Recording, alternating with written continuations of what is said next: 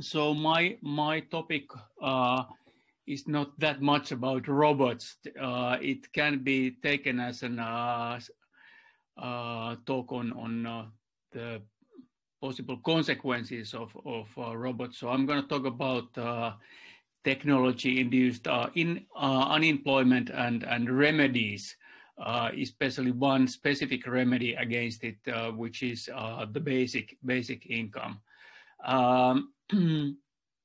So the robots have been discussed in my discipline very much as a threat to employment. And there has been very many predictions of jobs disappearing because of automation and because of robots. And the basic argument goes that there will be at least some technological unemployment. Some more pessimistic scenarios are predicting profilation of non-standard employment or a very strong job and wage polarization. In terms of concepts, these concepts of robotization, automatization, digitalization, they have been used in many cases interchangeably, so very loosely. But the basic argument is that technology will somehow replace human labor in the future to an extent which we haven't experienced before. So it's not just going to concern blue-collar workers, but white-collar workers as well. And that might lead to huge negative effects in the labor market. So the labor market context has been quite demanding in Europe even before the current COVID-19 crisis and the early effects of technological change. So we have seen a growing inequality between those who are insiders, who have full-time jobs, and those are outsiders who have precarious positions in the labor market or who are unemployed or completely excluded from the labor market. Long-term unemployment is a very, very big problem in all European countries. Many scholars and business leaders, they have predicted that it's specifically because of automation that we will see new forms of social protection emerging. New forms meaning universal basic income. Universal basic income is a periodic payment, lump sum payment without any means testing or work requirement. So people from very different areas have proposed a universal basic income. There has been actually basic income discussion and debates earlier. In the 70s, United States and Canada implemented very large experiments, but the results were not too encouraging, so the interest faded. Since then, basic income was mainly discussed among academics, political philosophers in Europe, but this robots are coming claim brought this debate on basic income into the mainstream. Here you see that all over the world there are basic income experiments in progress or being planned or discussed. This is a bit old, 2 years old, almost 2 years old pictures. So there are even more experiments running at the moment. Finland gained a lot of international attention in 2015 when the new government, the conservative government, said that they're going to implement a basic income experiment. what was really surprising was that this idea was coming from the political right.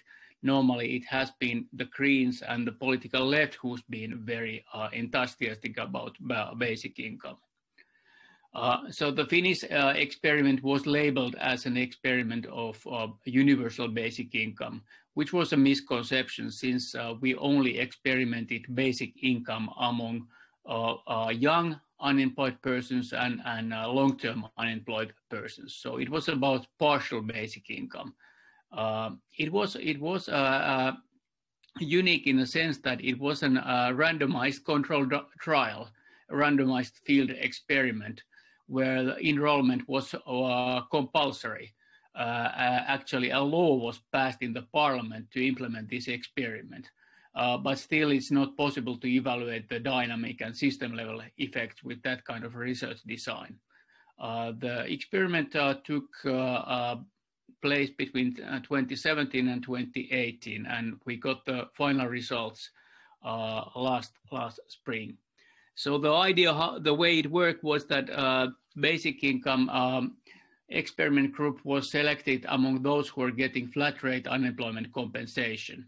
And 2,000 people were randomly selected into this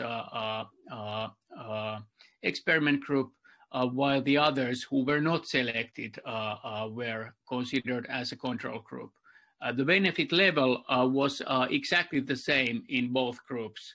So that's 560 euros or $645.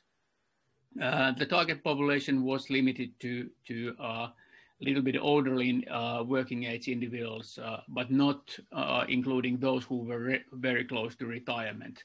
So they were unemployed individuals between 25 and 58.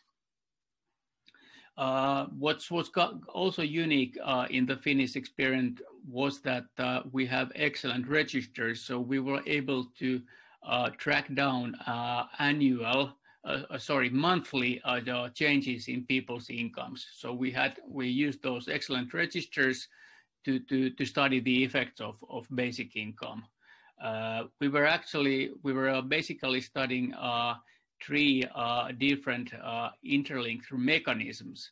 One is the income disregard.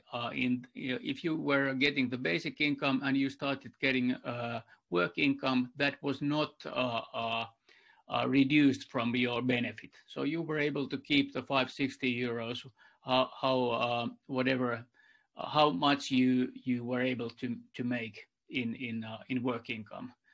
You were also not subject to any kind of sanctions. So the unemployment office was not able to give you any kind of sanctions or termination of your benefits. And there was no need to report your incomes back to the authorities. So there was absence of bureaucracy in that sense. So here you see the results in a nutshell, and please pay attention to the right-hand side panel of these slides. So you see that recipients of basic income, on average, they had 76 days of work between this study period, and the control group had 73. So a very, very slight increase. And I will talk about this a little bit more in detail later on. There was also a survey conducted, a survey which gained a lot of attention, and the survey was showing that people were generally much more satisfied with their financial situation, and they were experiencing less depression, etc. So all well-being indicators were much better for those who were receiving the basic income. So the employment effects were very, very minor, especially if you consider the huge incentive for getting extra income. But was really a big disappointment in the experiment was that the government introduced a new a sanctioning model, which was called activation model, in the middle of the experiment period. And that prevented us from studying the individual effects of basic income during the second year of the experiment. So over here you see the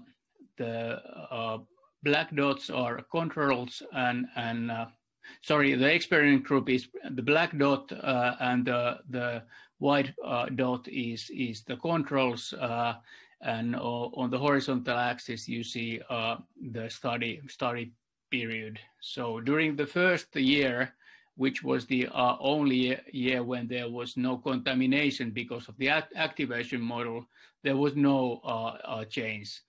Even for the second year, which is the combined effect of the activation model and basic income, there was a very little change. If you look at the confidence intervals, so there were actually just 1 month or 2 months where the confidence interval of 95% was not crossing the zero line. So the activation model in Finland, it caused a lot of anger, widespread anger and demonstrations. So it was very likely that it was also having effect on the employment results. Perhaps the most surprising result from this study was something which was not so much publicized when the results were released, and that is the fact that many people actually wanted to be enrolled in the unemployment in the employment services, and they wanted to be subject to sanctions, because I guess they just felt that they were getting something from the active labor market policy measures. While the normal argument is that people shy away from bureaucracy, and they shy away from employment offices since they are not getting any help for getting a job, but that wasn't the case. As for the results in studying well-being, they cannot be compared with the results concerning the employment effect, since there was no RCT setting here. There was just a cross-sectional survey conducted at the very end of the experiment period, and there were very few people answering this survey, which also invalidates some of its results. The results were very positive, that is true, but we don't know if it is actually showing the effect of basic income, or the fact that people felt happier since they were selected into this group.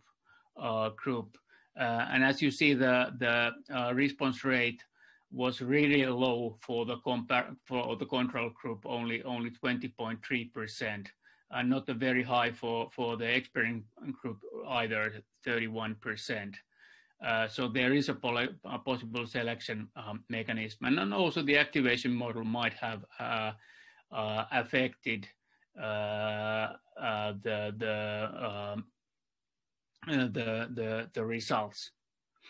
But in any case, I would say that the employment effects were not as good as expected, if there was any employment effect at all. So it doesn't seem like basic income is really an answer for technology-induced unemployment in terms of re-employing or encouraging people to get new jobs. But it's possible that it is taken as a better option than the current flat rate means tested unemployment benefit. So it's possible that it's making people happier, even though it doesn't encourage them to get jobs. Currently, we have a committee to reform Social Security, but basic income is not on its agenda, and it's very unlikely that it's going to be implemented in Finland anytime soon. However, some elements of basic income could be included in the reforms for the coming years. Just a final word about the current situation concerning the social protection and COVID-19. Many countries have actually seen emergency basic income payments. Countries like Japan, United States, Spain. So there is a chance for a kind of a paradigmatic shift in providing social protection, and that could in the future give more weight also for basic income or similar types of social protection programs. So that's all for me, and I thank you for your attention. And if there is time or need for any questions or comments, I'm happy to respond.